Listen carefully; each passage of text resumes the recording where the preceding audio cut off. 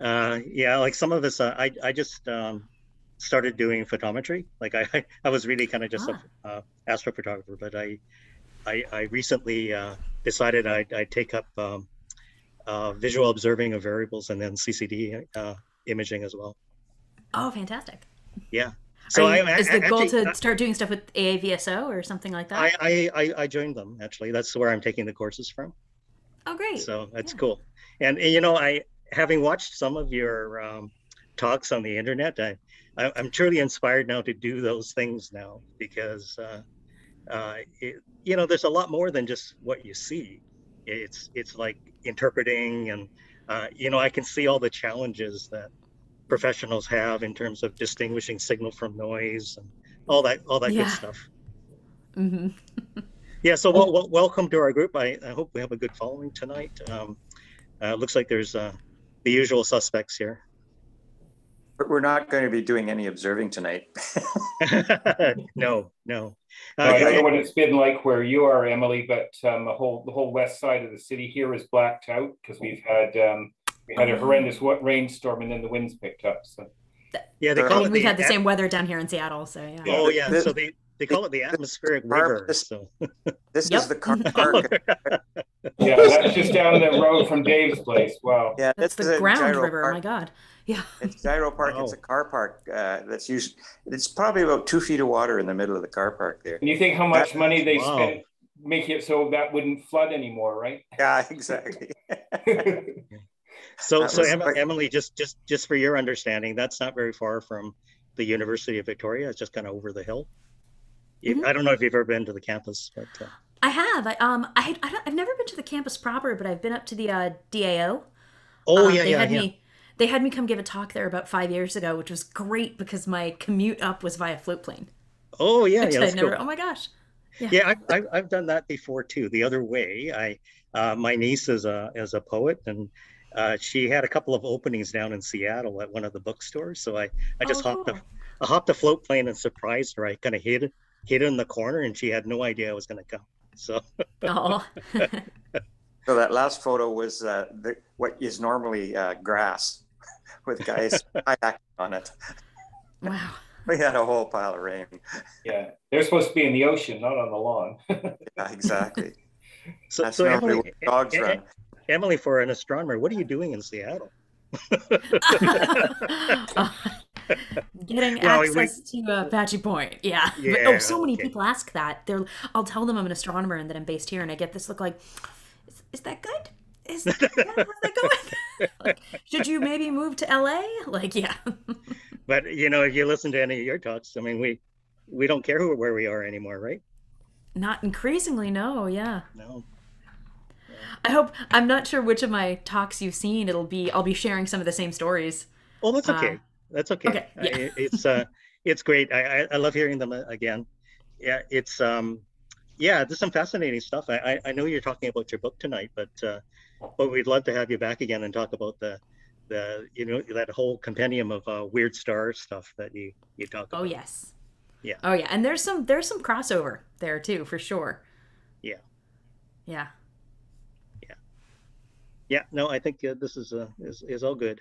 I was I'll explain in my intro to you, but I came about you in a kind of an odd way. I mean, with the pandemic and such, I mean, I was just kind of looking around for, I don't know, kind of backstories to astronomy. You know, like my astronomy is doing kind of cursory. I'm kind of one of these dabblers, and then I found your book. So, Mhm. Oh, that's great. and I was surprised that there were people there that I recognized, like names I recognized too. Oh yeah. Yeah, Elizabeth lives in Victoria.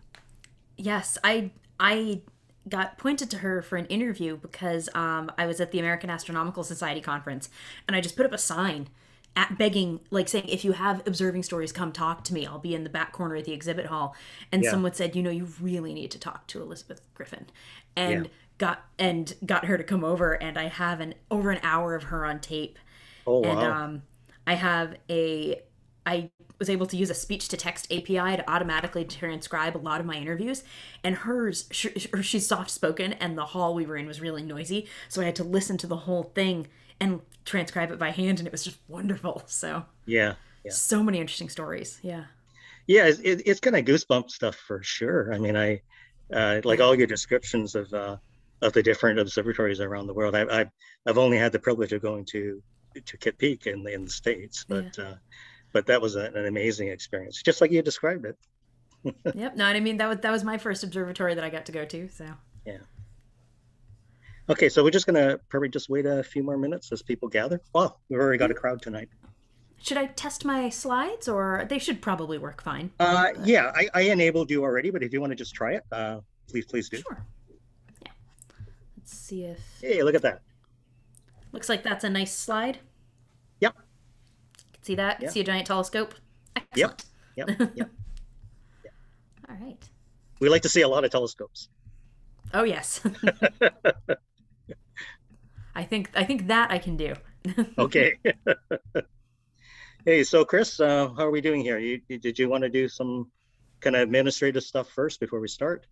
I think not so much tonight. We've got some Edmonton photos to see later, and Lauri wanted to say a few words, but other than that, nobody else has contacted me. So all right. I think we can, if you want to just give it another, I usually give it about another 5 more minutes.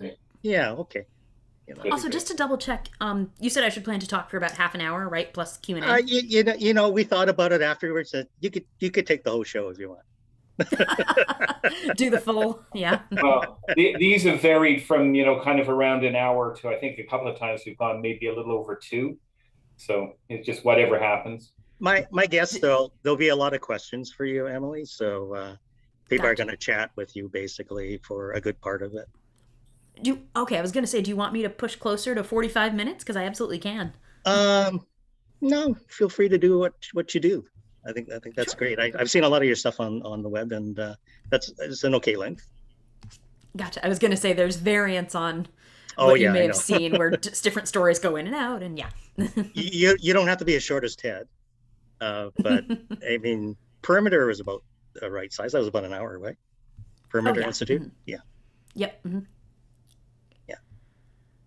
So are you busy teaching classes right now? Yes, we're in week 8, I think. I think we're in the 8th week of a 10-week quarter. So I have a week of class this week, and then there's Thanksgiving the week after, and then we wrap up with their exam. It's a rapid fire. Yeah, it is a rapid fire set of final classes. Oh, okay. I feel a little bit of a... Sorry, you're a quarter school? Yep. Mm-hmm. Yeah, I didn't know that. Oh, neat. Yep. Yeah. When you said test, I was starting to feel a little nervous there, Emily. Yeah, they've already started emailing me. It's a very engaged group of students, and especially impressive considering how arduous it is to do this mid-pandemic. They've really done an awesome job. Great, that's wonderful. Are you teaching in person, or is it still virtual? I am. We went back in person, and I think the guidance was that we should plan to have the full quarter in person, but especially at the beginning of the quarter, there was this sort of looming specter of COVID saying, we could shut down at any time. And I planned the class so that all my lectures are recorded. And students watch the they see the slides, they hear my voice, and they watch the lecture ahead of time. And then we have in-person class, but it's just a Q&A where I ask everybody to send in questions ahead of time. I pick a sample. I furiously make slides about an hour before the class starts, and then answer those questions and let them spring off to ask me whatever they want. And anecdotally, I'd heard about this format of a flipped classroom for years and never tried it, and it seems to be working very well. Scores on the first exam were higher. They get to ask all the sort of funky questions that they might not feel comfortable asking in class, and they feel like they would interrupt the lecture. I've been asked about gravitational waves so very many times, and I know we're about to actually get to gravitational waves, and I just keep saying, it's going to be great. We're so close, so. Just wait. Anybody is excited about black holes, so. Yeah, exactly. Okay, well, I think we probably can start. So I want to try to just do a kind of a modest introduction to you, Emily. Um, Mm-hmm. so I want to welcome you to welcome you to Astro Cafe. We meet every Monday night, and we've been doing this on Zoom for all during the pandemic. So we've been doing this for quite a while, but we've had such a wonderful array of speakers, and you're no different than that. So I'd like to welcome Dr. Emily Levesque to our Astro Cafe this evening. So my first encounter with Emily was through Audible books. So during the pandemic, I found this wonderful book called The Last Stargazers. I guess we're going to hear about that tonight. And I just became totally enchanted with the stories behind the scenes of professional astronomers, and I just love the book. And the Emily's kind of CV is kind of astounding. Like, she got her bachelor's in 2006 from MIT, and she did her PhD at the University of Hawaii in 2010. And I think you did a postdoc at University of Colorado, right, in Boulder. Yes. Uh, and you're the recipient of quite a large number of these awards. I had to look them all up, Emily. You made me look these up. And so you're 2014 Annie Jump Cannon. So that's a well-known name, and that was from the the American Astronomical Society. And you did that, you got that from your gamma ray outbursts, I guess. That's Yes. what I read, anyways. And in 2020, you got the Newton Lacey Pierce Award for your work on massive stars and their significance as a cosmological tool. And Mm-hmm. I heard of a lot of that on the web with you speaking about that. And I would just love to get you back another time for that. And you're both a 2017 Alfred P. Sloan Research Fellow, as well as a 2019 Cottrell Scholar as well. So you're currently teaching. You're an associate professor at the University of Washington, and as I say, you have this interest in massive stars and red supergiants, as I understand. So take it away, Emily. All right. Well, thank you so much again for inviting me to come speak tonight. It's great to get the chance to share some of the many stories that are in The Last Stargazers. I'm really glad that you enjoyed them. I will go ahead and share my screen so that everybody can see it. If you have questions, I'm happy to answer them as they come up or at the end. I think people find that generally it works best to hold their questions to the end, but if you want to jump in right away, absolutely do so. You'll just have to kind of shout to get my attention, because the way Zoom does sound, I can't always see if somebody has their hand up or if they put something in the chat. But yes, so what I'll be talking about tonight is my first popular science book, which is The Last Stargazers. And this book is something that I wrote after writing a couple academic textbooks, after spending years in academic publishing, but this was my first foray into the world of trade book publishing and popular book publishing. My ramp up to start publishing the book, when I was meant to start going to events and getting people excited about these stories of astronomers' lives, began in February of 2020. So it was a short ramp up. But one of the events that I did get to go to before things started shutting down was a Public Library Association conference in Nashville, just before the pandemic hit. And that was my first glimpse at the world of book publishing. I got to sit on some panels, meet some other authors. I filled a suitcase with free books. And one question that came up at a couple different panels was this idea of how books open, the famous first lines of books. And authors were talking about their book's opening line. They were talking about infamous ones from literature, Call Me Ishmael, or It Was a Dark and Stormy Night, and just the things that stick in people's head. And I started thinking, well, okay, how does my book open? What's the first line of a book that's welcoming people to, the world of professional astronomy and all these adventures that my colleagues and I get to go on to explore the universe? And I realized the opening line of my book is, "Have you tried turning it off and on again?"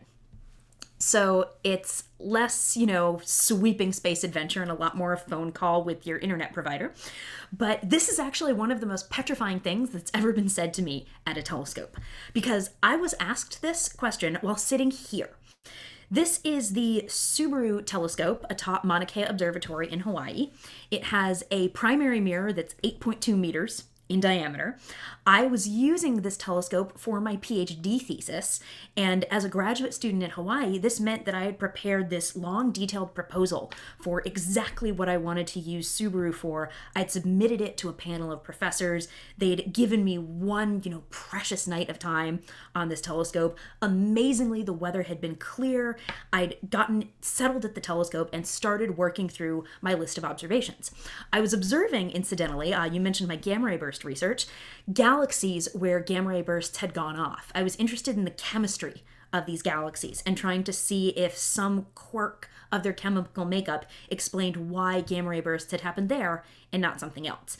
And each galaxy needed hours of time on one of these enormous telescopes. So I was carefully working through my list, and then one of the computers in the room suddenly made this awful sort of blunk warning sound.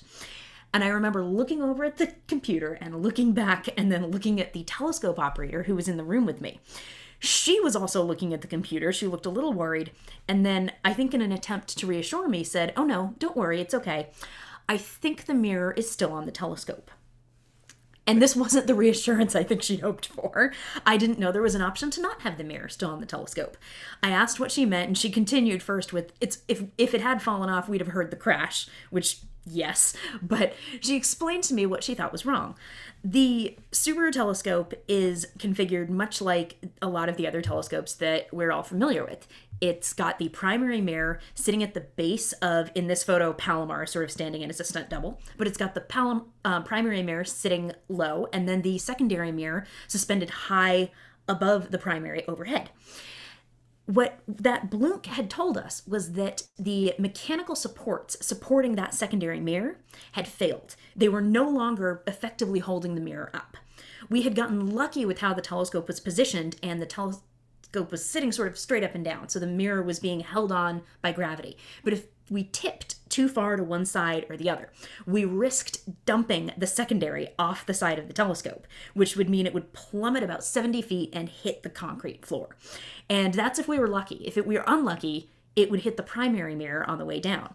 And for a sense of scale for the primary mirror, this is me standing beneath a different telescope, the Gemini telescope, but one with about the same size mirror, 27 feet from end to end.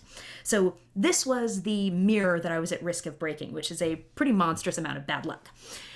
We put in this very nervous call to the day crew that operated the telescope and made sure that everything on the engineering side went according to plan. And they told us, oh yeah, we probably know what that alarm is. It's probably just a false alert. You can probably just fix the problem by turning the telescope off and on again. And the amount of probably in this explanation was not reassuring. And it seemed really impolite to say, this is a telescope the size of a building. It's not my modem in my house. I'm not sure that power cycling it is the problem-solving solution I'm looking for. And sitting there, I was now tasked with deciding what to do. I was 24 years old. I was a graduate student. I really wanted this to just be a false alarm that we could fix with the flip of a switch to keep observing. But I also didn't want to be the grad student who killed Subaru. And I had just stories spinning through my mind that I'd heard from my colleagues over the years of epic ways that telescopes had failed. The one that I kept remembering the most was of this telescope. So this is the Green Bank Radio Telescope in West Virginia, or rather this was the Green Bank Radio Telescope in West Virginia. Because in 1970, in the midst of some observations, this telescope very quickly went from this to this.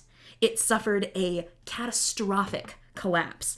And at the time, I didn't remember exactly what had gone wrong to cause this, but I was pretty sure that a grad student had tried turning it off and on again.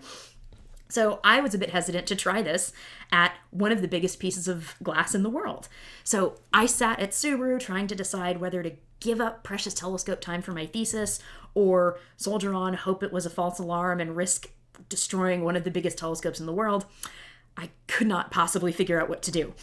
And this is the story that actually opens my book, because it gives people a starting behind-the-scenes look at what it's actually like to be an astronomer, what the stakes are like working at these telescopes, how surprisingly tense trying to stay awake all night can sometimes be, and these incredible, strange choices that we have to make about the beautiful but delicate instruments we work with and the scientific questions we're trying to answer.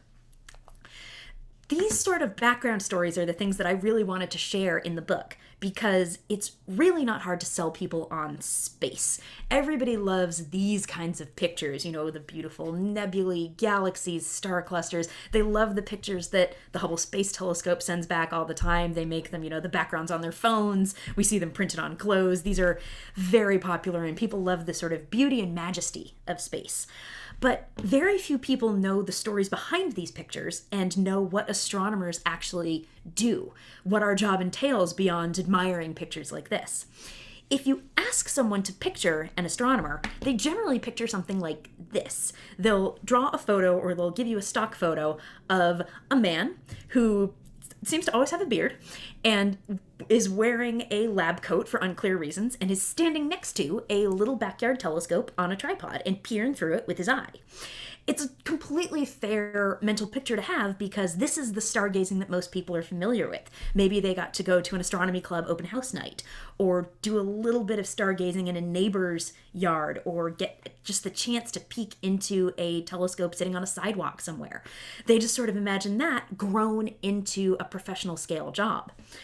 The reality of our jobs is very different, but it's not surprising that people wouldn't necessarily know this, because out of a planet of 7.5 billion people, only about 50,000 of us are professional astronomers, so our stories are not readily available to be heard.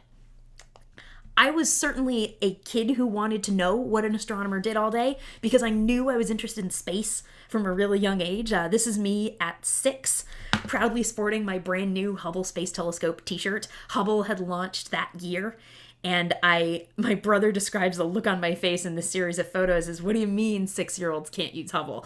I was all in on becoming an astronomer, becoming a scientist, and getting a chance to study the universe. I did get the chance to get a little bit of backyard stargazing experience. This is me and my dad in our backyard with our little Celestron telescope.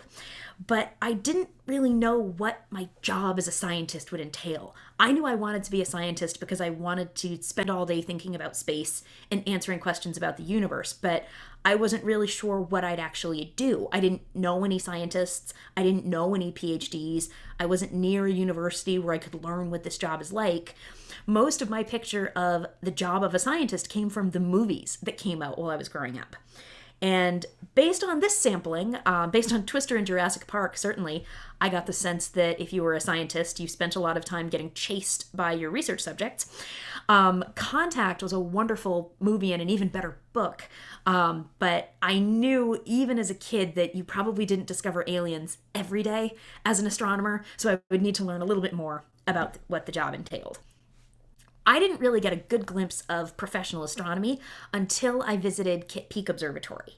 And I went to Kitt Peak after my sophomore year of college as a research summer student, working with Dr. Phil Massey, who is an astronomer at Lowell Observatory in Arizona, on studying how really massive stars die. The start of my project involved going to Kitt Peak and observing for 5 nights on one of these telescopes. And it was my first time at a professional mountain. So we got up to the mountain, we dropped our stuff off in the dorm, and we wandered over to the cafeteria for dinner. And when we walked in, there was a whole group of other astronomers sitting down and eating. And Phil sat us down and introduced me, saying, "This is Emily, she's a new summer student. This is her first observing night. She's never been to an observatory before." And everybody at the table started going, "Oh, that's great. That's so cool. Like, remember to drink some coffee so you can stay awake, but don't drink coffee too late because then you'll never get the chance to fall asleep." And then someone else explained, remember to order your night lunch. So the little extra meal the cafeteria makes astronomers to eat in the middle of the night. Order your night lunch, but try to not eat it until about 1 a.m. Everybody eats it way too early. And then someone else chimed in with, while you're sitting at the telescope, keep an eye on the floor. We have scorpions here. And one woman had a scorpion crawl up the inside of her pant leg and sting her, which is true. And then someone else said, "Well, that's nothing. I know a guy who was observing and he had a raccoon tug on his pant leg because it wanted some of his cookies." And then someone else said, "Well, I know someone who was observing in a telescope when it was struck by lightning." And these stories went pinging back and forth. And I remember sitting there with my fork, practically stuck on the way to my mouth, going, I don't know if I just want to sit here all night and listen to stories, or if I want to run off to the telescope and start building up some stories of my own. And it took me a little while looking back on this memory to kind of realize what that storytelling had been. This was people's way of kind of welcoming me to the field. These stories that astronomers tell each other are a way of sort of preserving the very unusual quirks of our job and of sharing what our jobs entail. So years later, thinking about this as my introduction to what astronomers actually do all day or all night is what I used to build The Last Stargazers. So the book is meant to give people this behind-the-scenes peek through storytelling and through a narrative of what astronomers actually do, of what life is actually like as a professional scientist in this field. The book has happily been nominated for several awards and been a finalist for a number of science book awards for both adult reading and books that are suitable for young adults. So if you have any young people in your life who would be interested in a story like this for Christmas, this book would be a great thing for them to get a look at. You can learn more about it at the website or at the hashtag that I'll use on Twitter when I'm sharing news about the book. So to write the book, I got to go on some great adventures of my own. I got to visit observatories all over the world and get wonderful behind-the-scenes views of places like gravitational wave observatories and historical observatories.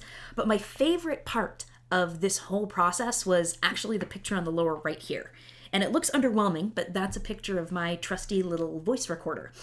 This is what I used to interview my colleagues. I spoke to more than 100 fellow astronomers for this book. And from those interviews, I built the stories that make up a lot of what's now in The Last Stargazers. Now, I'm not a trained investigative journalist. I'm not a trained interviewer. It was a wonderful exercise in learning how to interview people and how to encourage people to tell their stories. And I learned that a lot of this involves just putting people in the driver's seat and letting them talk and letting them tell you what they want to tell you. I mainly just wanted to gather people's most memorable stories, but there were a few questions that I asked everybody. There were a handful of questions that I knew I wanted to get answers to because this would help form the background and the narrative arc of the book. The first question that I loved asking people was what their most memorable, secondhand, not quite true story was. Plenty of people told me about things that had happened to them, but I was specifically curious about stories that had been passed around the field so much that they'd taken on a life of their own. So stories that had kind of entered the legend of the field, and they would tell it to me with something like, this totally isn't true, but someone once said, or I heard that this happened once. Do you know anything about that? I wanted those stories that had just stuck in the field's memory. There were a couple versions of stories that kept coming up over and over again with this question, but a single story was probably the most commonly referenced. Almost everybody that I asked this question to gave me some version of, do you have the one about the telescope that got shot? Everybody had some memory or some half-built version of this tale in their heads. And there is truth to this story. There is indeed a telescope that got shot. And it's the poor telescope in the picture here. It's the 107-inch telescope at McDonald Observatory in Texas. When you ask people where the shooting came from and how the whole story came about, they have all sorts of invented tales in their head. They imagine, a grad student mad at their advisor. They imagine this dramatic tale of a spurned lover or some festering scientific disagreement that came to a head. It was none of these things. It was an unfortunately disturbed and inebriated member of the observatory staff who, in the middle of an evening, became hell-bent on destroying the mirror of this 107-inch telescope.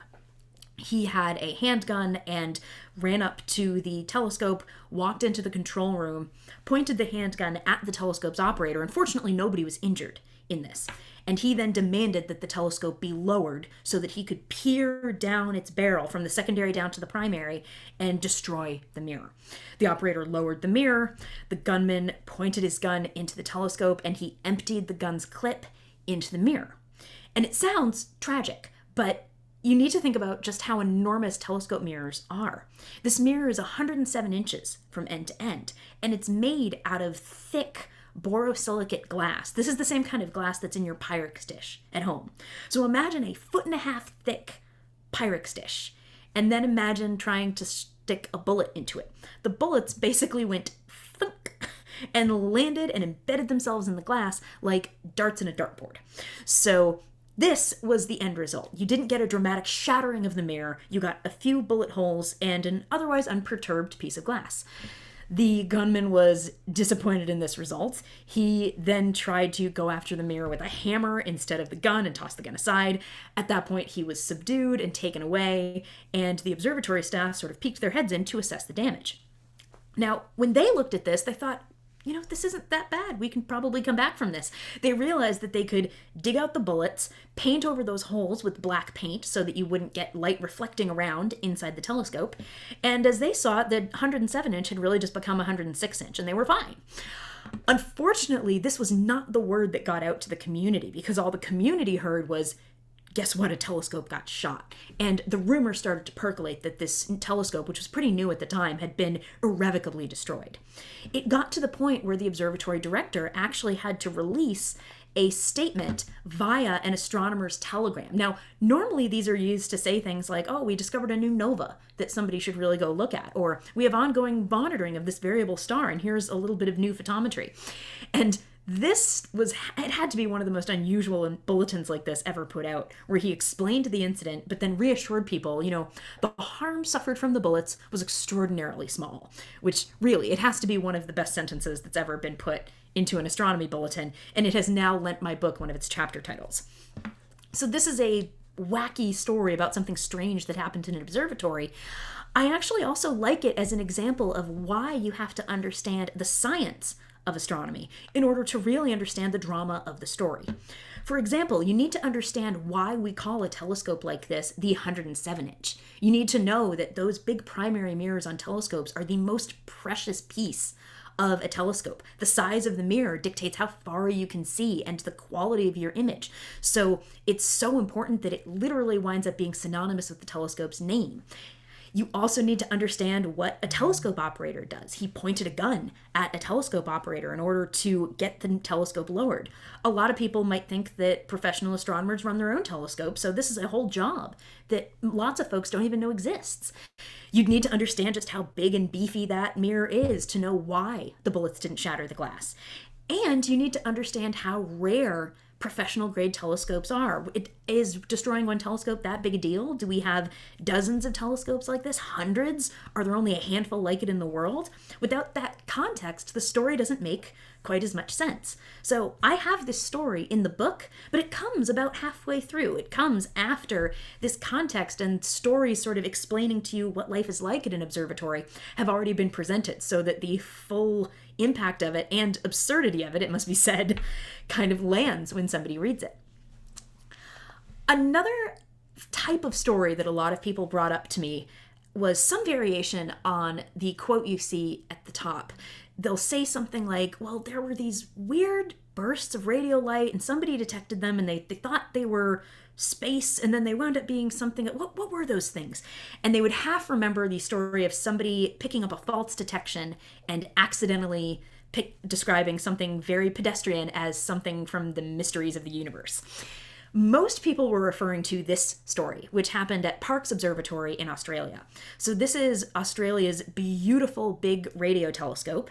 And this telescope back in 2007 detected a very strange, brief but bright burst of radio emission. Nobody knew what this was. It didn't fit with any theories predicting how you should detect radio emission from space, this sort of brief blast like this. It puzzled everybody, and it was sort of set aside as an oddity of the telescope. Years later, another astronomer named Emily Petroff showed up at Parkes Observatory as a graduate student, and she wanted to study this event and others like it. She wanted to study what the sky looked like in radio light and what it would be like to see what these little bursts of radio emission could possibly be.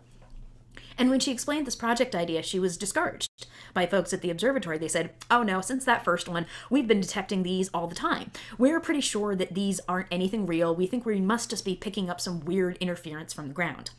This happens a lot with radio telescopes because they're sensitive to radio wavelengths. We can't see radio light with our eyes, but if we could, if all of you could just sort of turn on radio eyes and look around the room around you, you'd see just a mess of light and signals. You'd probably see your Wi-Fi network coming through the air. If there's cars driving by on the street, you'd see little flashes of light from the lightning bolts in the car's engines. Spark plugs will actually give off radio light. You might see a little murmur from a microwave oven in your kitchen. You might see signs of a fluorescent light or a cell phone going off. So we produce a lot of excess radio light right here on Earth, and telescopes can sometimes be fooled.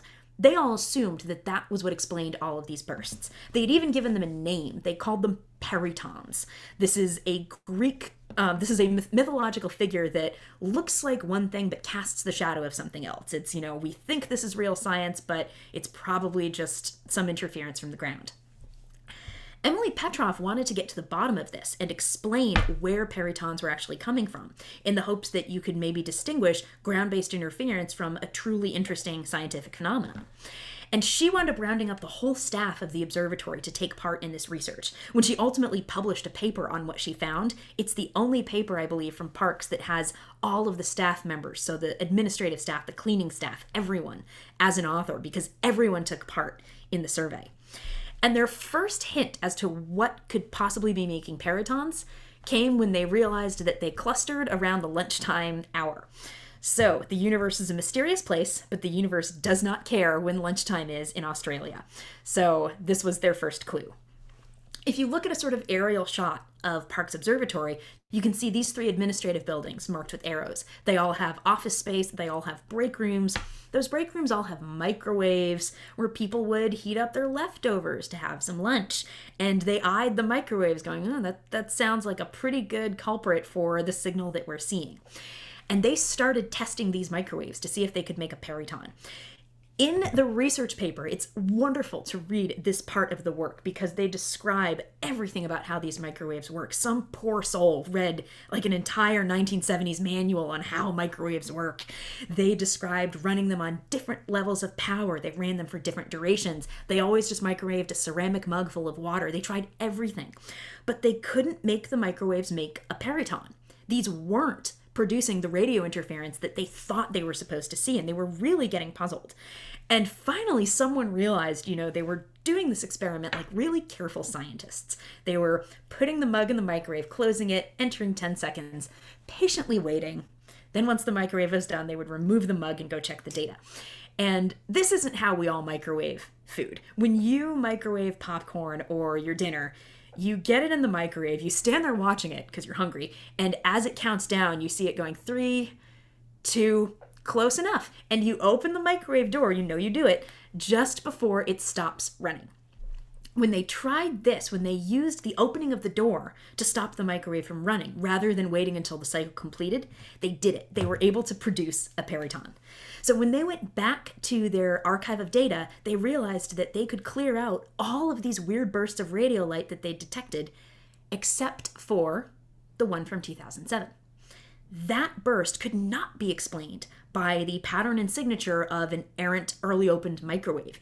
That was a real burst of radio emission coming from a distant galaxy. These are now a whole class of astronomical objects known as fast radio bursts. We have archives of dozens, hundreds of these bursts. We're trying to figure out where they come from. We think they might come from dying stars, but we're not certain. We're seeing if we can use these to study the structure of the universe, to study distant galaxies. So these are now a whole scientific field, but they came from determining first that they were not microwaves. That was the key first step to then moving on to the science of figuring out what they are. People loved telling me stories like this. The accidentally detected microwave was probably the most famous, but people had many, many others. My favorite one that I heard fairly recently actually happened at another radio observatory. This is the Green Bank Observatory in West Virginia. I showed you the picture of the sadly collapsed telescope earlier. This is the new, beautiful replacement telescope in all of its glory. And this observatory is built in the United States' National Radio Quiet Zone. So this part of the country is specifically designated as an area where radio interference should be kept to a minimum. If you have a microwave there, it goes in a special Faraday cage. If you want Wi-Fi, you're out of luck. There's no Wi-Fi in the area, no cell phones. The vehicles that drive around the observatory actually run on diesel power so that they don't have spark plugs and don't generate radio interference. They're so careful about not producing radio interference. They're also in the middle of this beautiful remote state forest. And in that state forest, there's a lot of wonderful opportunities to do natural research. There was a research team there that really wanted to study the forest's population of little flying squirrels. They wanted to study these cute little squirrels' behavior and habits and migration patterns. And the best way to do this was to capture a bunch of squirrels and then tag them with radio collars. So they wound up producing a fleet of adorable sources of radio interference and then unleashing them upon the observatory. And to hear the observatory tell it, they basically had to stop doing research for a few months because all they detected was squirrels. They would try to observe, the black hole at the center of a galaxy, squirrels. They would try to get some radio observations or radar research on a nearby planet or moon, squirrels. They just had to shut down and do engineering work until the batteries in the little collars died. Another version of this actually takes place at a gravitational wave observatory. And this is surprising to a lot of people because you tend to assume that these sorts of mistaken identity cases in astronomy could only happen from interference from light.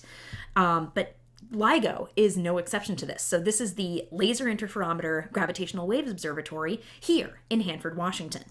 It's this exceptionally engineered, just beautifully designed experiment that consists of two long arms built at perfect right angles to one another. In each arm is a perfect vacuum, and bouncing up and down those arms are lasers reflected off of very heavy mirrors, which they call test masses. This observatory is built to be robust to any tiny little perturbation that could happen in the area that could move the mirrors.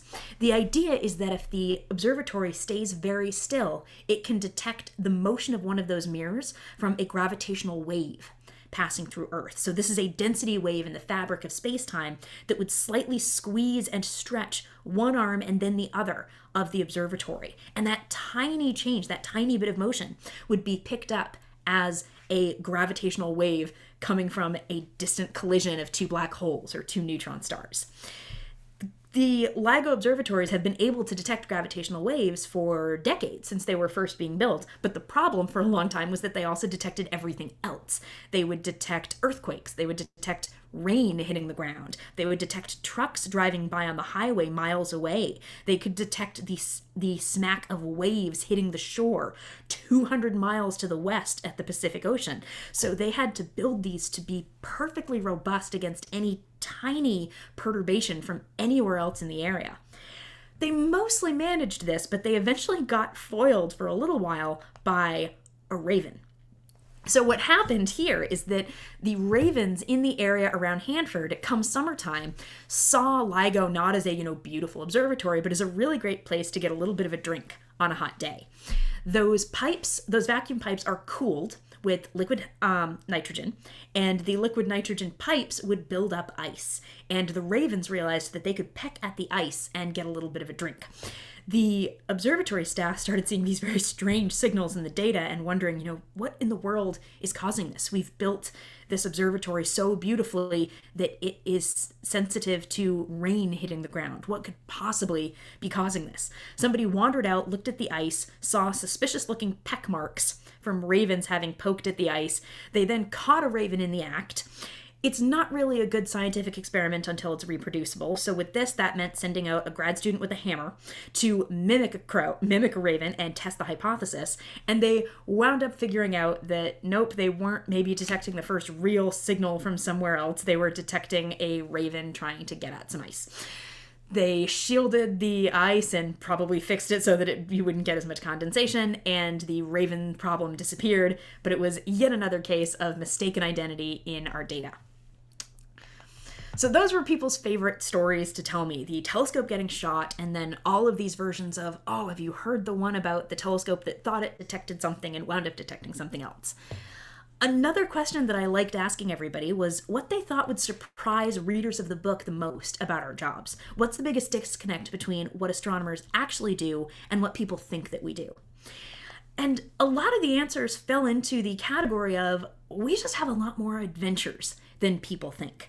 I think there is this picture of astronomers just sort of sitting next to a telescope or standing next to a little telescope in their backyard or just waiting for something to happen in the sky. And as all of you know, you can really have some adventures trying to get to a dark sky site, trying to get your telescope working, trying to get the data or the snippet of time that you want to catch as you're observing.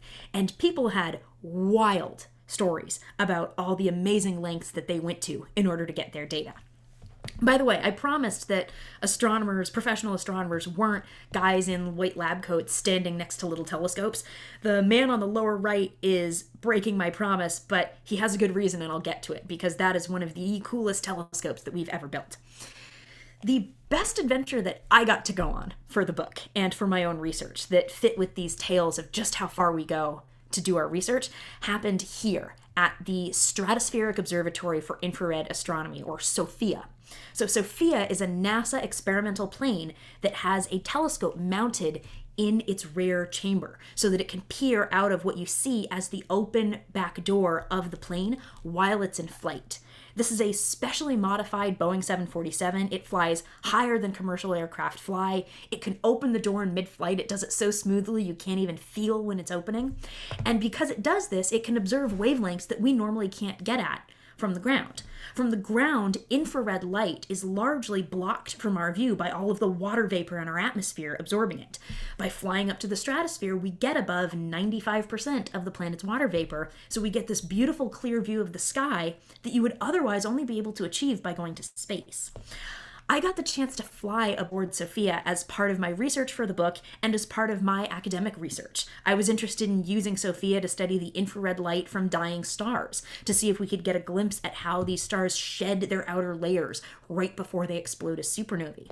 I got to go down to Christchurch, New Zealand, fly on this plane as it flew down almost to Antarctica.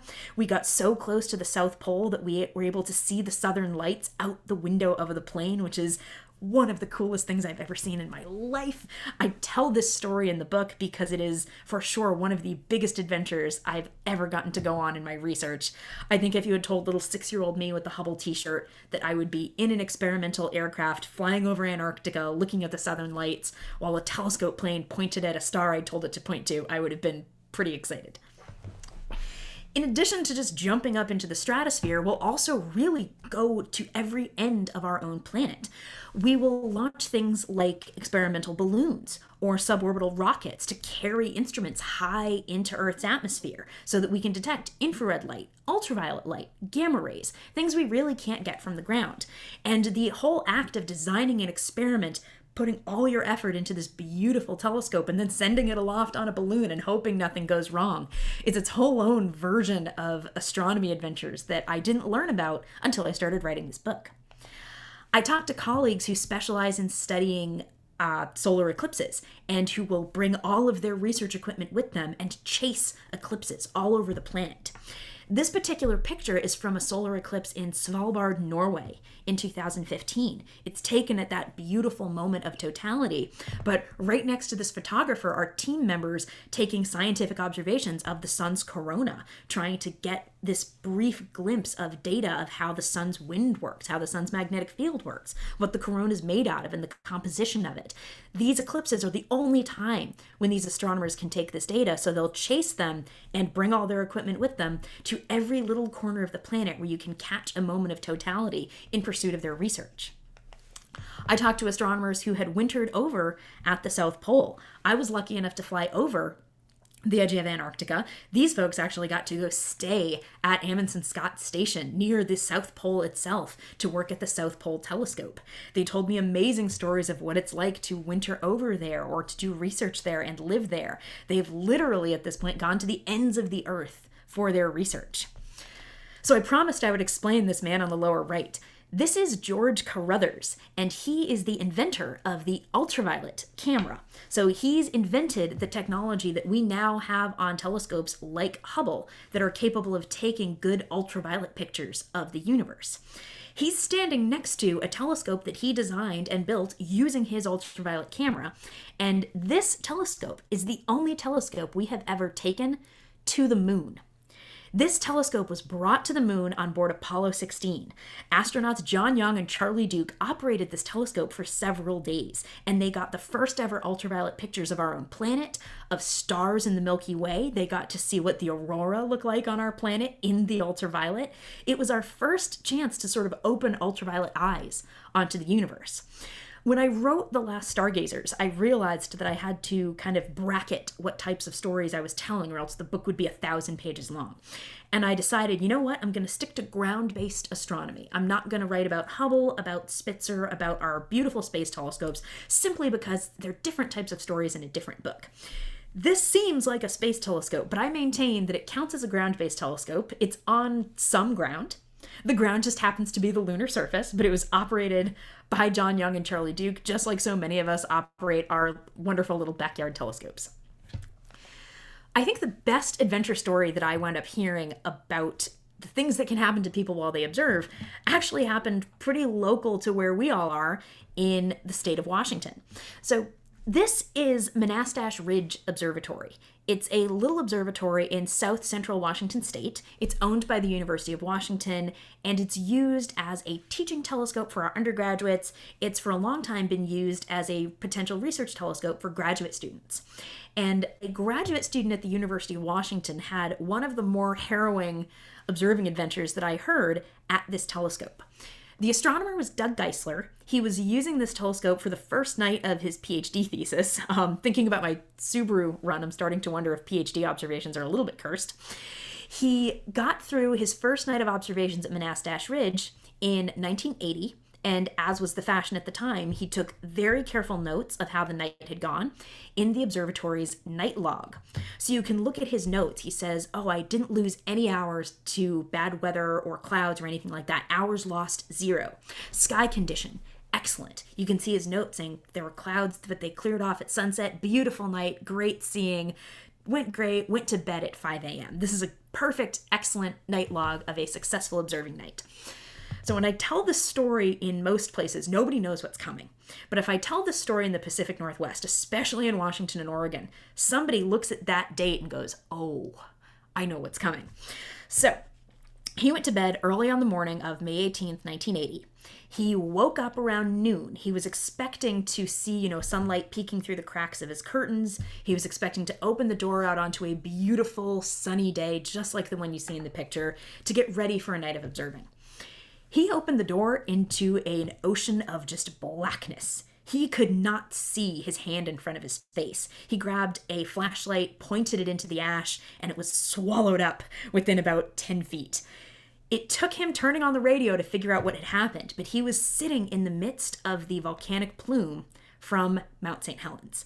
Mount St. Helens had erupted earlier that morning to the southwest of the observatory, and a very unusual thing about this volcano's eruption is that the side of the mountain basically blew off. So the plume of the eruption traveled to the northeast. And you can see what this winds up meaning for Doug here. You can watch the eruption of the volcano, and then you can see where Doug and Monastash Ridge are. This had completely swallowed up whatever he could see from the summit at Monastash Ridge. He realized what had happened when he caught a radio report. He ran out to the telescope and covered it because he knew that volcanic ash can be corrosive and could have potentially damaged the mirror. And he then wrote one of the more epic night log entries that we have in astronomy. Hours lost, 6. Reason, volcano. Good excuse, huh? Sky condition, black and smelly. He very carefully documented what it was like to be there while a volcano had erupted not too far away. Fortunately, the telescope was fine. He was fine. He was able to get home safely. But I agree with him, one of the best excuses for losing a night of observing that I think any of us have ever seen. This log entry lent my book another one of its title chapters. So chapter 4 of the book is now titled Hours Lost 6, Reason Volcano, looking at some of the many natural ways that the Earth can kind of mess with our plans to observe the universe. You can also see the familiar title of chapter 5 right below it. So the last question that I asked people was how astronomy had changed since they began observing.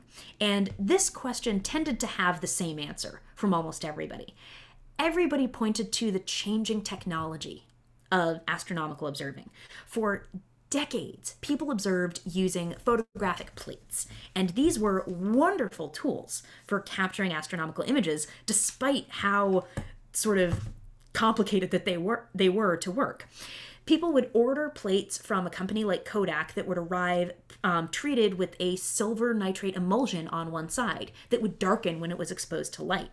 Astronomers would take these plates and do all sorts of things to them to make them as sensitive to light as possible. They would bake them, they would freeze them, they would flash light at them very quickly, they would rub lemon juice on them. One guy swore by bathing them in ammonia. There was a team that would briefly bathe infrared plates in hydrogen gas, and they did this in a specially designed area that didn't have any sparks in the light switches, that was very fireproof. It still got the nickname Hindenburg Hallway, but everybody swore that this was the best way to make a photographic plate work. Astronomers would chemically treat these plates. They would slice them down to a size that would fit into a telescope's camera. They would then try to load the plates in, and they would do all this work in the dark because once you expose the plate to light, it would start to darken. Even in spite of all of this effort, they would have to sit at the telescope for the entire night once the plate was loaded in, loading in and unloading plates as they pointed to different galaxies or stars or nebulae or whatever it is they were observing. And at the end of the night, they would take the plates away, develop them for hours, and then exhausted, look at what they had to see if they had gotten good data. They often did, though, get amazing data. You can see this old photographic plate of the galaxy NGC 6946. This is one of my favorite galaxies because it's hosted 10 supernovae in the last 100 years. It's an absolute record by galactic standards. And you can see the spiral arms. You can see signs of the dust lanes. You can see maybe clusters of star formation. It's a beautiful view of this galaxy. People that I interviewed who had used photographic plates for observing fondly told me tales of their adventures of observing, but nobody missed the plates. Nobody wanted to go back to using this technology because they would compare what a photographic plate image looks like here with an image like this. So this is the same galaxy now imaged with Subaru, the same telescope I was talking about at the very beginning of this talk. With this digital camera imaging that we now have, you can see the just exquisite detail of this galaxy. You can see every sign of a dust lane, every knot of star formation, every beautiful curving spiral arm. It's just a stunning view of how a galaxy like this would work. So the technological changes have been amazing for our science. They've also been really interesting for how we do our jobs and where astronomers actually belong in the process of observing. As part of my research, I got to visit this telescope, the Vera Rubin Observatory in Chile. So this observatory is under construction. It's going to start observing in about a year and a half. It's named after the woman who discovered dark matter, and it set itself a high but reachable bar for the kinds of discoveries that it should be capable of. It is going to photograph almost the entire southern sky every few nights over and over again for a decade. It's basically going to give us a movie of the southern sky. We'll be able to see every tiny thing that changes in the sky. We'll be able to see an asteroid scooting across from frame to frame. We'll see variable stars brightening and dimming. We'll see a supernova appear and then fade away. So this observatory is going to revolutionize how we study what we call time domain astronomy, or things that change in the night sky with time. But what it can't necessarily do is identify something strange and then follow it up, or identify some weird type of star and then get a spectrum of it, or ask follow-up questions. I'm so excited for this observatory to come online, but at the same time, I'm excited to keep using it in concert with a lot of the other telescopes that I've talked about in this lecture. I'm really excited to use it with enormous telescopes like the Gemini telescopes or the Subaru telescope, the big glass telescope that I mentioned right at the beginning of the talk. At telescopes like this, sometimes we still get to go sit at the telescope ourselves. Increasingly with the pandemic, we operate them remotely, but we still have an astronomer controlling what the telescope points at.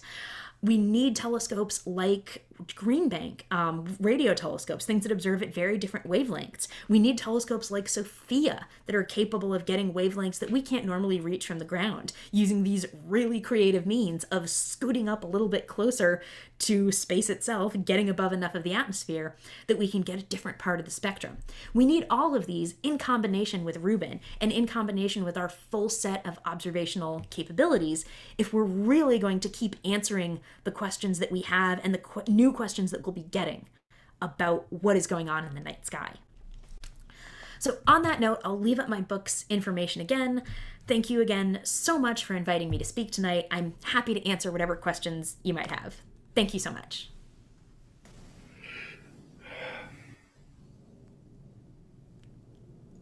That's excellent, Emily. Maybe if people, I'm just going to switch to, as soon as Emily switches off the share, maybe people can just raise their hands and if they want to ask a question or use one of the reactions on the Zoom. And go ahead. And, any questions? Peter. Hi, everybody. Emily, that was really fantastic. Your ability to tell an anecdote is as good as the anecdotes themselves. And I'm really glad actually that you're doing this, because I've believed for years that the exciting anecdotes are, something that's really underappreciated in astronomy. So I'm not going to ask you a question unless I phrase it as a question, like it was a Jeopardy game or something. Do you know the story of how the Green Bank telescope was funded? The new one? Yes. Okay, then the Senator Robert. I don't know enough of it to tell in detail, but it is the Senator Robert Byrd telescope. I remember learning of the political machinations that went into gaining funding to rebuild it. The original telescope had been just the 300-foot telescope. It was immense. It was amazing. And then it collapsed because I think they figured out that a support gusset plate had been engineered just a shade too thin. And then the lobbying came in to rebuild. Nobody wanted to waste this amazing dark radio dark site. And Robert Byrd of West Virginia really lobbied to make sure that this rebuilt telescope would be funded. And it is now the 100-meter telescope, I believe. Yeah. So I'm sure that there is I know that there is a more dramatic political tale there that I don't recall at the time, but the backstory of it being funded is its whole own event. There's a wonderful book that talks about pre-Byrd observing at Green Bank that's titled "But It Was Fun." So baked right into the title, you can see the attitude of, and then it collapsed. But yeah, it's an interesting site. So they wanted to, rebuild the telescope, of course. Like you say, the site was really quite impressive.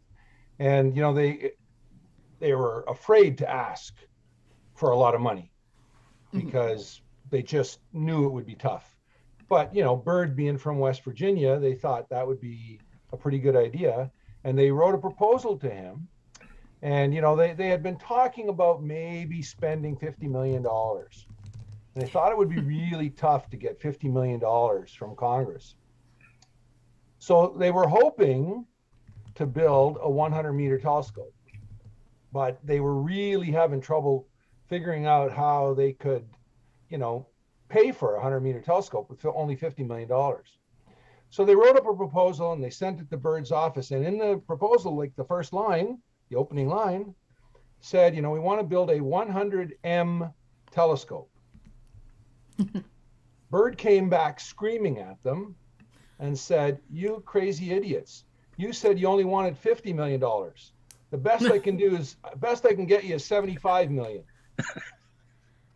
And that's how the 100-meter telescope got funded. To which the appropriate response is, "Well, I suppose that'll be enough." Okay. Exactly. Yeah. What were they planning on naming that? Was it like the extremely large telescope? Oh, it's the Robert C. Byrd telescope now. Oh, But He paid for it. I have to imagine that was the first line. But a lot of these telescopes will have working titles. The James Webb telescope used to just be the Next Generation Space Telescope. We have a telescope going up soon called the Nancy Grace Roman Observatory, and they all have very boring acronyms. My favorite one, though, is a conceptual telescope for a 100-meter that I think it's named like the Outlandishly Large Telescope or the OWL. So we really love bad acronyms in astronomy. Dave, you have a question. Yes, excellent talk, Emily. That was great. That was fantastic. So, simple question: why the title, "The Last Stargazers"? Yeah, I've had a lot of my colleagues ask me this because it sounds depressing. It sounds like it could be a sort of heartbreaking book, and it is a little bit of a challenge that we don't want to see the last generation of stargazers come anytime soon. We're not necessarily at risk of that. Record numbers of people are applying to undergraduate and graduate programs in astronomy, and people are very enthusiastic and passionate about space. We want to keep the night sky in a state where we can have further generations of stargazers. We don't want, for example, excessive satellite pollution. We don't want excessive light pollution. We want to make sure that sort of the human curiosity driving research still stays even as we start automating astronomy more and more. It's also a bit of a reference to the shift in how we do our jobs. I mentioned that we used to, order photographic plates from Kodak and slice them up in the dark and climb into a telescope. And we don't do that anymore. We very much do still stargaze, but that type of observing is an era that we're kind of not getting back. And the book is meant to preserve these really unusual stories from a very small but fascinating field and to kind of memorialize those last tales, even as we keep doing astronomy in other ways. Gary, you have a question? Yes, Emily, excellent presentation. Thanks so much. Your enthusiasm at 6 years old was fabulous. I have a question for you. I've just been introduced to this 12-year-old that has exactly the same sort of enthusiasm as you, and her parents, who are artists, have said, can you please help us with this young lady who loves anything mechanical? I'm scared to death, Emily, about just squashing her enthusiasm. Could we communicate offline maybe about how to not screw this up? And have you got any recommended resources? Oh yeah, I'd be happy to chat more. And anybody who's curious about this sort of thing, remind me that we met here, yeah. And I'm happy to talk about that. But I'd say that in general, when I was the really enthusiastic 12-year-old who knew I wanted to be a scientist, but had no idea what that meant, who was getting picked on at school because nobody else was into science, and I was the weird, nerdy kid who wanted to read about the Apollo program and not go to ballet. I mostly just wanted to know that there were other people out there like me. I wanted to know there were other kids who were this into science. I got the wonderful opportunity to go to some summer enrichment programs that were just perfect for this sort of thing. And I liked reading stories about people who were like me. When I was writing my book, I remember thinking that I would have enjoyed reading some of these stories as a kid, and I had books like that I used as a reference. There's a classic book by Andrew Chaikin called A Man on the Moon that tells the story of how the Apollo program happened, and I read that book feeling like I was reading about my friends, and I was reading about a bunch of men who were engineers and astronauts in the 1960s, but it didn't matter. Their enthusiasm felt familiar to me. So showing them that there are other kids like them, there are other people who love this sort of thing, that they aren't going to be the only person interested in this, and that there's kind of a community and other people and their stories waiting for them is always so encouraging. So your book would be appropriate for this girl to read. I didn't mean to turn it into a sales pitch for the book. Absolutely not. But yes, it's appropriate for young adults. And other things like this too. I mean, there's lots of wonderful books being written about astronomy right now, about the life of astronomers, about the science of it.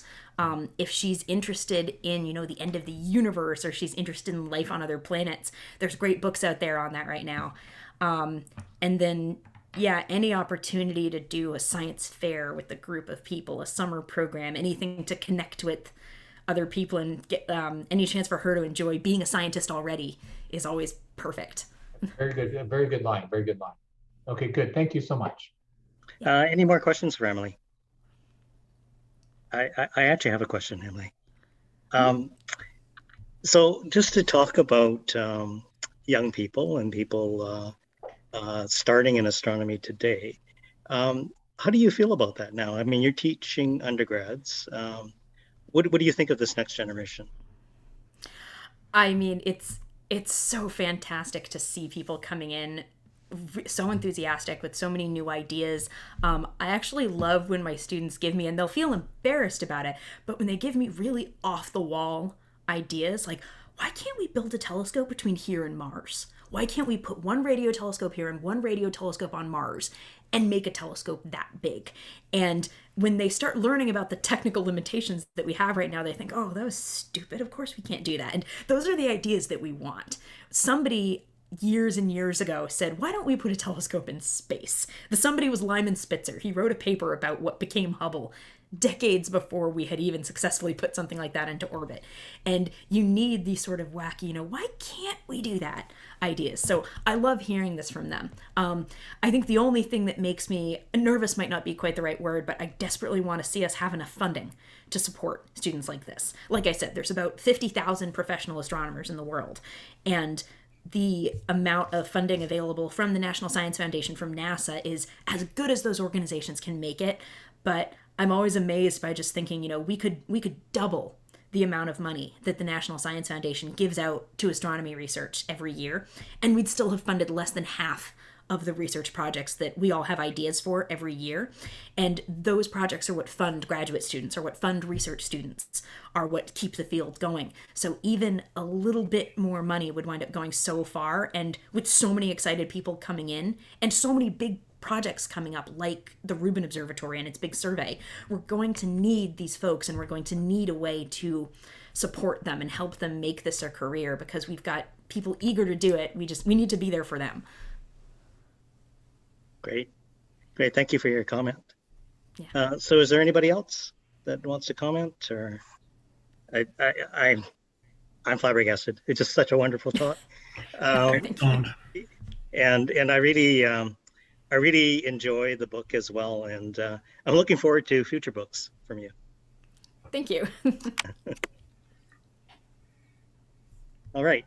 Let me just check to see if there's any more questions.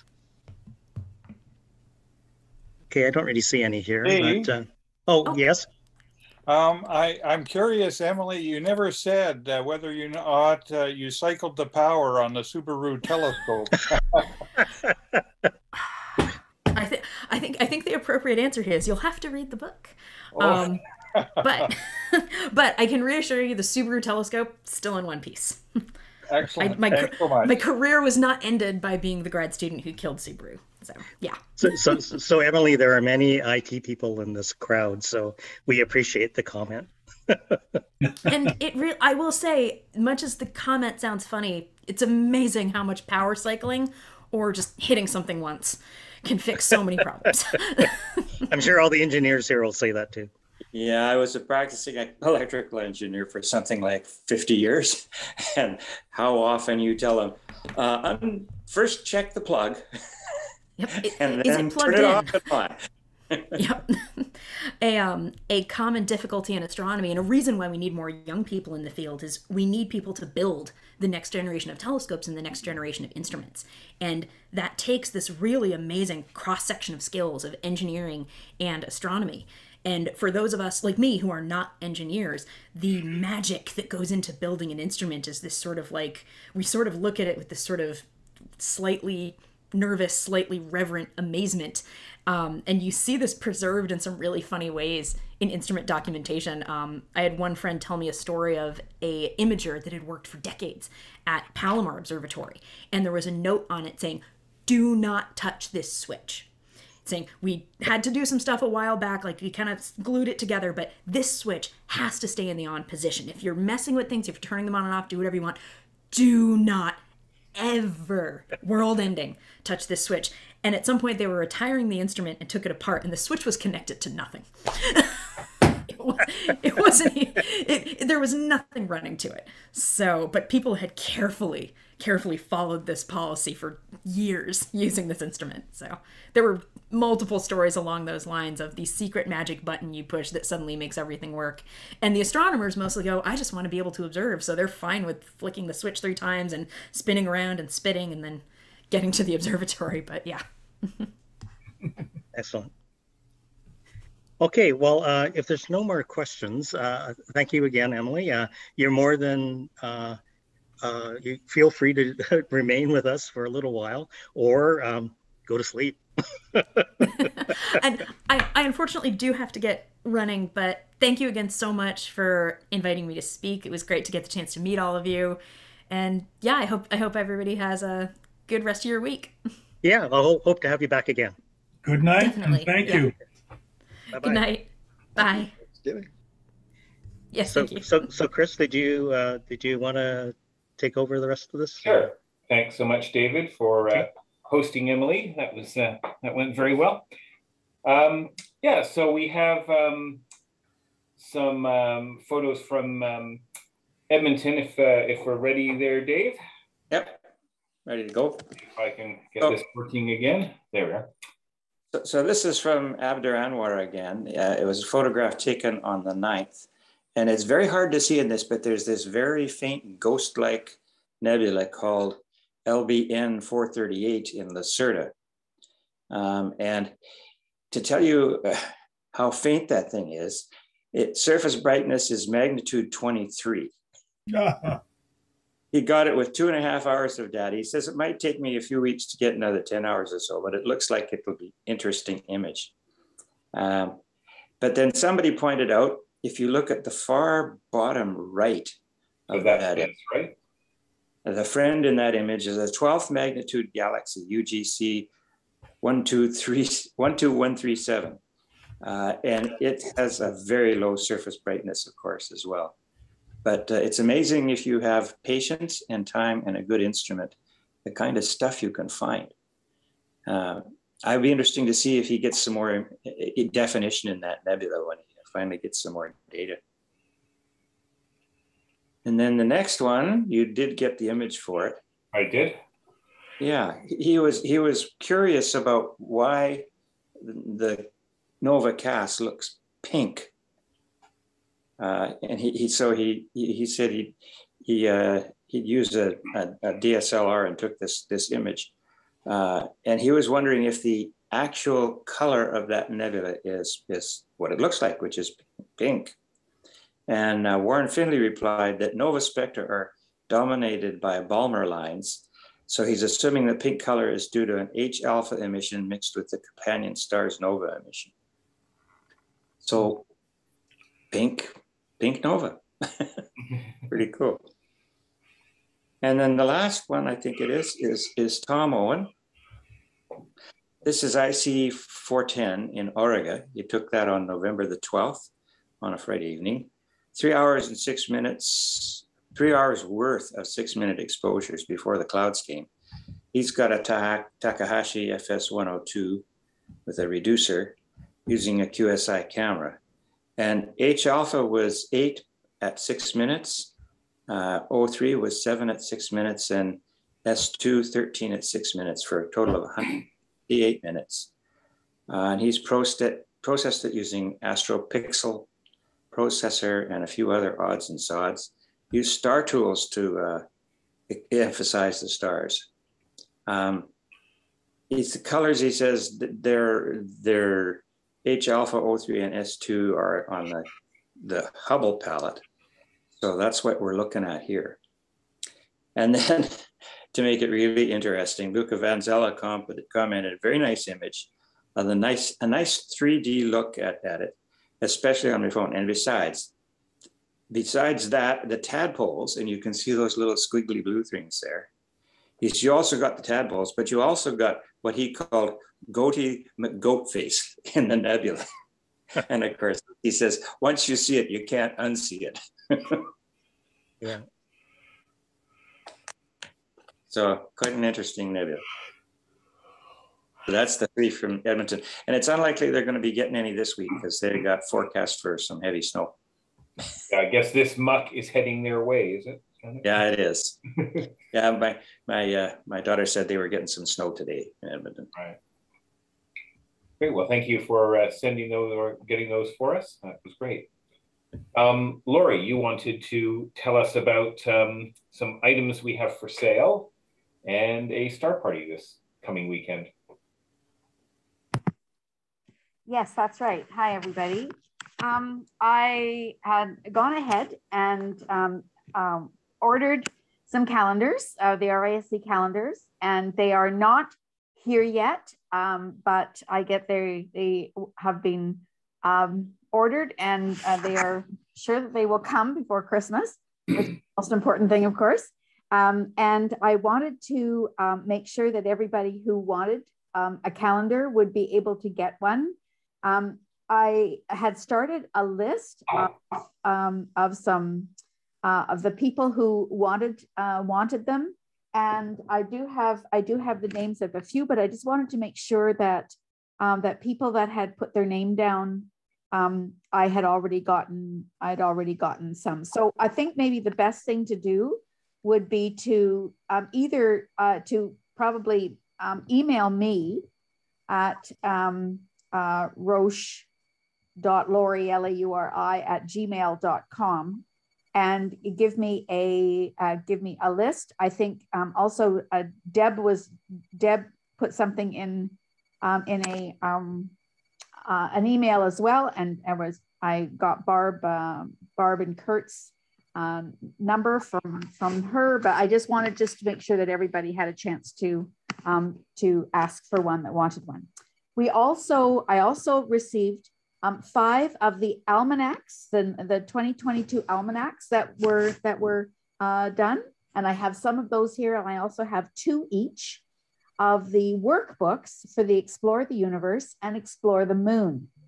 So those are the where inside there's all the information that you need, the lists of what you need, and then some of the pages in order to get yourself going to it. Anybody that's fairly new into the organization or have not done it before, they might be really good. And I just decided that it would be easier. It would be easier if we just had some if people needed them, they could just simply could ask for them. So those are there. We have not received the invoice yet for everything that with all the amounts of money, so we aren't exactly sure, but we think, Chris, I think we said that the calendars would be $16.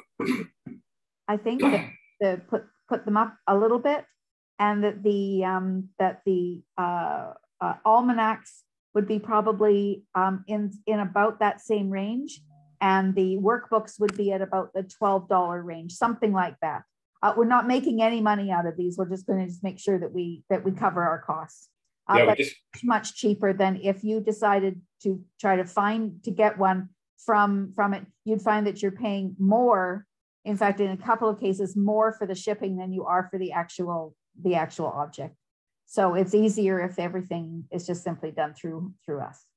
Yeah, that's the outstanding item at the moment, is how much does the shipping cost? So we just don't want the center to lose. We don't want to lose money. Subsidize right, that's right. But so yeah, that's why we're not quite 100% sure what they'll cost. But thank you, Lauri, for coordinating that. I did not have access to the RASC.ca site with my personal account. I think because I have access to the membership thing, so somehow they had trouble getting the 2 working, anyways. But well, it was a phone call. And saying, sure, what do you want? And I just gave her all the information and it was done. So it didn't take very long at all. That's good. Thank you. You're muted again. There we go. And Saturday. Can I share my screen? Yes. Please. Okay. Let's see if I can have this working. Okay. I'm just going to give you a little thing on this coming Saturday. we are going to be having a first of 2 star parties that are going to be with and about the James Webb Space Telescope. And we're part of a group of people from all over everywhere that are called community events for the James Webb Space Telescope. So that different groups in different communities all over the U.S., Canada, Mexico, Chile are all simply taking some time, and people are volunteering to speak on behalf of the James Webb Telescope at these community events. So our first one is this coming Saturday from 7 to 9:30, basically our same star party that we're used to having. And what we're really trying to do is show Canada's role in the exploration of the using the James Webb Space Telescope. Some of you may have already heard Natalie Ouellet last Tuesday, I believe it was, that started off the program at with the RASC. And ours is just going to be ones that, because we're out west and we have a couple of people at the FDAO who's working on it, they are going to be helping us out. So Dr. Chris Willett is going to be our first speaker for the evening. And he's going to be talking about the Space Telescope and how it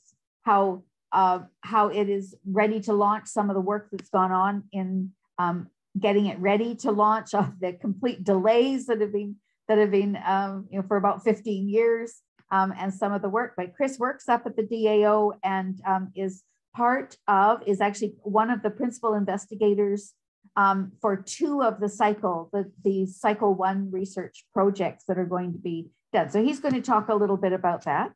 And then the next one is Matt Taylor. And I believe we've had Matt within the past couple of years, but he's going to be speaking again about his Cycle 1 research project that he's doing on black holes and how where they are, how they're hidden behind in kind of things. He's doing some work at looking into something very specific about massive black holes, and he's going to be talking about how that works for us. So we're going to be having, for the schedule, starting at 7 o'clock, Don Moffat will be doing a What's Up in the Sky. And of course, the night before, on Friday night, is the Lunar Eclipse. And we're hoping that possibly there will have been some clear enough skies that maybe we might have something with that. Our 2 presenters between 7:20 and then 8:40. We're giving, those are just kind of basic times. We're giving enough time for them to be able to speak and then have some questions afterwards.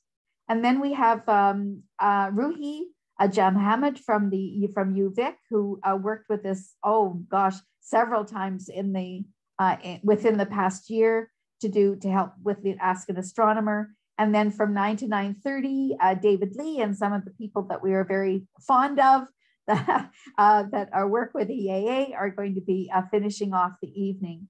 I believe, and maybe if somebody's on that knows a little bit more, that there's still some problems with the camera on the Plaskett telescope.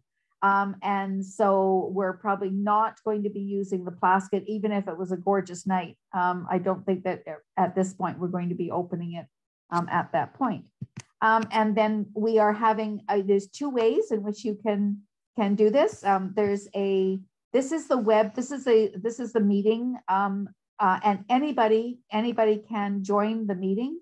There's no reservations. You have to be a member of this or that or whatever. It's an open invitation for anybody to join the meeting and with that Zoom link, or you can actually watch it on our YouTube channel as well. This is if you went to it right now, it would just say, coming soon or something like it said. This will be where it will be on YouTube at 7 o'clock as well. So I'm hoping that you are all invited. We hope that you will come along to part of the evening. This is, as I said, our first one that we're going to have. The second one is on launch day on December the 18th. So the launch is in the morning. but then we will be having 2 more speakers in the evening, and both of them again are volunteers from the James Webb Space Telescope, looking at helping out community events to keep some of the work going here. So please join us. We hope that you will. And if this Zoom is on our events page, we'll make sure, Chris, that you get it up so that it'll be on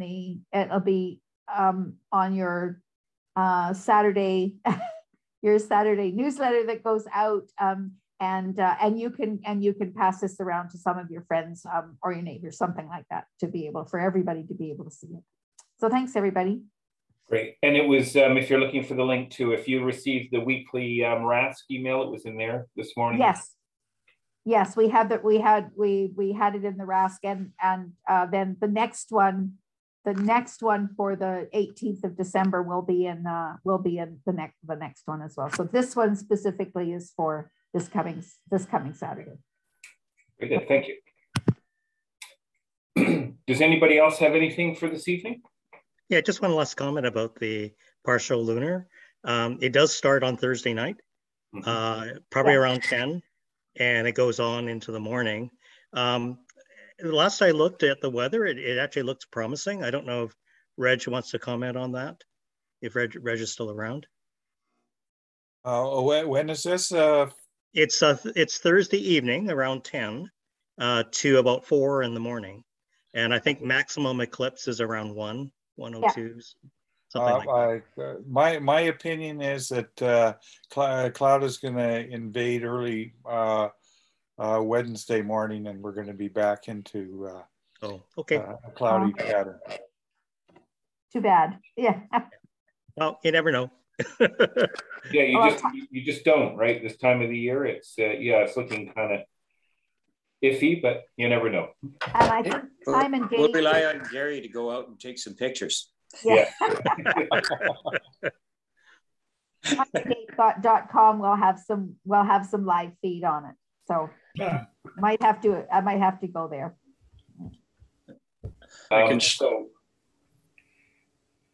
Sorry, did I cut somebody off? Yeah, I can show the simulation of it if people want to see that. Sure. And while you're getting that ready, I just mentioned too, I believe there's a Makers SIG meeting on Thursday. I don't know if there were any other SIGs. Yeah, there is. I think the Astro is next week, I think. Right. And here is what should happen. So it would be a beautiful apparition if we could see it on that day. So 10 p.m. is roughly when it starts. 1 a.m. is when it is at maximum. So this is 10, this is 11, this is 12 midnight going into the 19th. 1 is maximum, and 2, 3, and 4 a.m. is when it would pretty well be gone. Joe, at maximum, Joe, I think it's pretty well covered. It's not that partial. Yeah, people call it a partial, but really not. I mean, it's 97%. Yeah, it's quite a bit. It's a total as far as I'm concerned. Visually, it would look as much as a total as anything. Mm-hmm. Yeah. But it might be interesting. It might just leave that just little sliver, so that might be a good photo op. Never know. And it's in between the Hyades and the Pleiades. Yes. Yeah, it's so it'd be so pretty. Photographically, it'd be lovely. Yeah. That's a good photogenic spot for it to be in. So. And it'd be pretty high for us too, right? So. Yeah. That's the other good thing about it. It is at maximum. The altitude is 50, 55, 57 degrees. So nice and high. Pretty good, yeah. Great. Right. Yeah. Chris, could I share the screen for a second, please? Sure, please.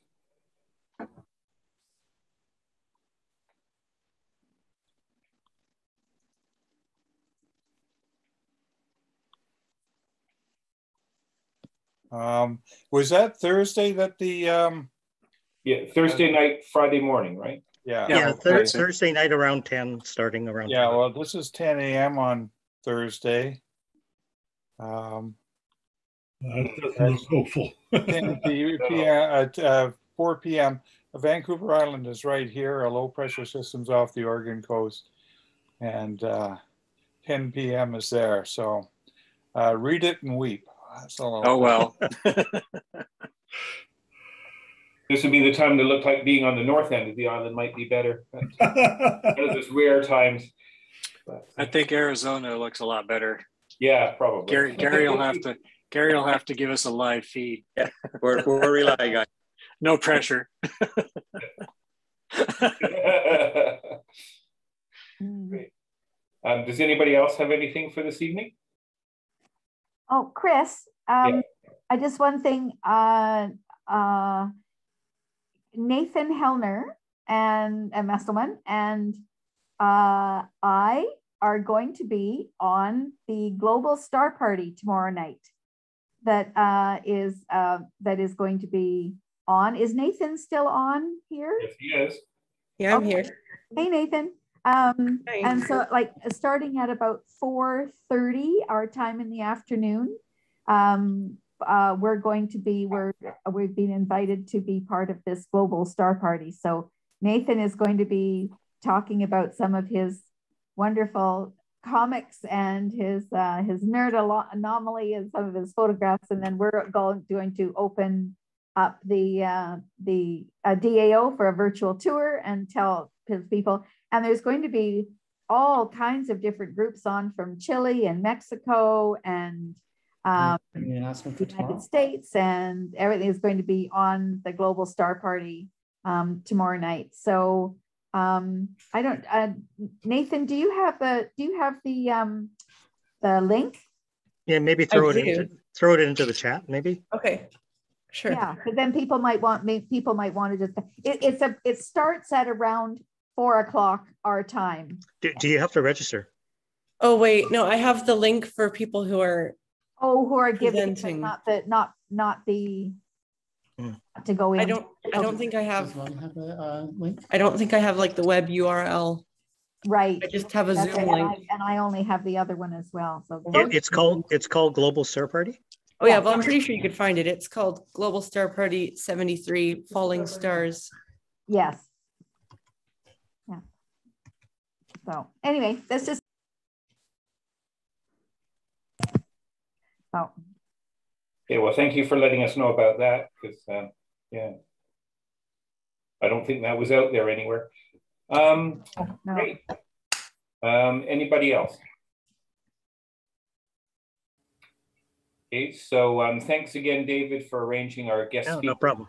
That was really good. Yeah, she has quite a number of videos on the internet, so check out her Weirdest Stars video. It's quite good too. Marl, did you have a question? Yes, I just wanted to ask, if we're not going to be able to see it live with the weather, is there a good space observatory that we can just check into in the night, like we usually, like Goddard or somebody that I know there's been times we can sit and watch them during the night, right, where they can see it. I wonder if SLU is going to do anything. Joe, do you know? Have you heard if SLU is doing anything? I really don't know what they're up to. I don't know that they're terribly well equipped for something like an eclipse, but okay. It's been fun if you could go and watch different ones during the night. Yeah. Well, if we find anything, I guess we can get Chris to push it out. Peter's posted a link in the chat. Oh, good. I see. Okay, good. Organized event, I guess. Okay, I'll add that to tonight's notes, so you have a link to work from. Okay. Yeah. So and if anything comes up in time, maybe let Joe know, because he can post it with the notes that he puts together for the after each video is prepared. Oh, thanks, Peter, for those. I need to say thank you, Joe, for doing that every week too. Yes. Yeah. I know the people especially the people who don't come in person, will appreciate seeing that. Yeah, it's not available. It helps.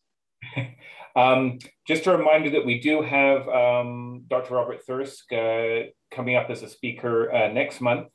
That won't be recorded, but we are looking to expand, but to invite other people to that. So there may be a bigger crowd at that evening. So we'll see how that goes. We'll try a bigger event, and that's on December 13th. John will be hosting next week. So I'll when I send out the information, if you've got something to share next week, please contact John. And reminder, a few SIGs this week. And Randy, for those on council, I think Randy was planning the council meeting for next Tuesday, week tomorrow. So I think that's it for this evening. So thank you again for attending. Thanks for people who presented, and in absentia, thank you, Emily, for a really fascinating presentation and a book for my Christmas wish list. So I'll let her know. I'll send her an email. Yeah, that was great. Yeah, David's idea of listening to the Audible book is a good one. They're usually less expensive as well. Right. Yeah, I really like it, actually. Yeah. And it's good to see, Gary, you made it successfully to the south. Yes, indeed. We arrived last Friday, and in a world record pace, I got my scope running tonight and discovered it's way out of collimation, darn it. I was hoping it would actually be perfect, but it's not. That's the way it goes. It's kind of like raising Frankenstein, you know? Something you can do tomorrow. I'll send pictures. Yeah, very good. Well, thanks again, everyone. And yeah, have a great week. Good night. Thank you, David. Thank you, David. Thank you, Chris.